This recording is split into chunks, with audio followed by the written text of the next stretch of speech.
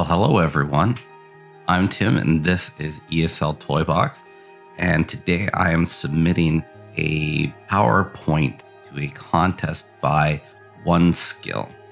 OneSkill helped me a lot when I was beginning to learn more about PowerPoint. And he's running a challenge right now. And in the challenge, you can submit a PowerPoint. So it all has to be on one slide. And this is what it looks like.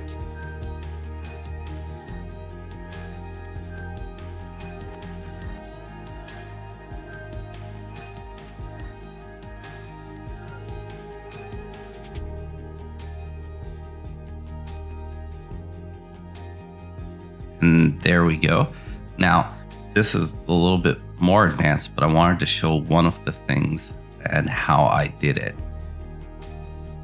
So it might be a little bit difficult if you're just starting out. So I wouldn't suggest starting with this, but I wanted to explain it anyways. So what I want to show is the animation where it comes zooming in and then flying out that way in different bars. But to start this, we're actually going to insert a person.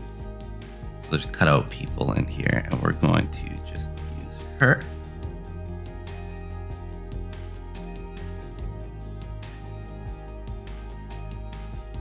And let's make the background a little different.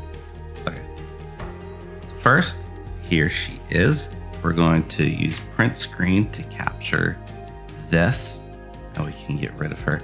Now we go to the background picture texture fill, and we can insert from clipboard. Because we use print screen, it'll show up like that. So there it is. But it's all part of the background, so you can't interact with her anymore. Then we're going to insert some rectangles, and we're just gonna go outline.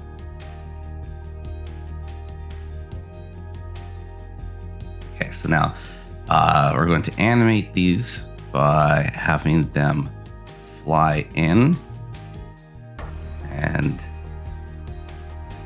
going to make it look a little bit smoother. So in effects options, smooth end, flying it like that, and go with previous, and we can copy it to each one using the animation painter.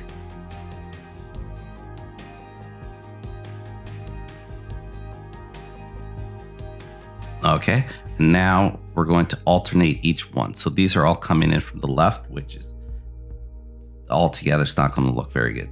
So we want it to come in from the right. And then this one should come in from the right.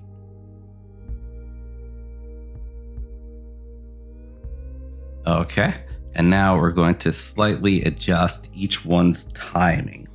So it'll come in, so it takes a little bit longer, comes a little bit later. Just make it kind of random.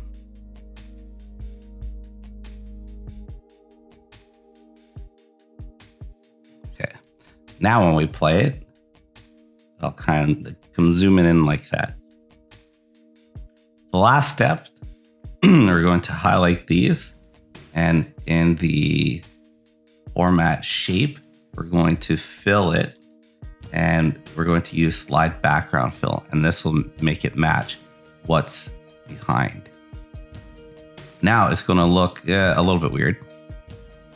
She's kind of getting all pieced together.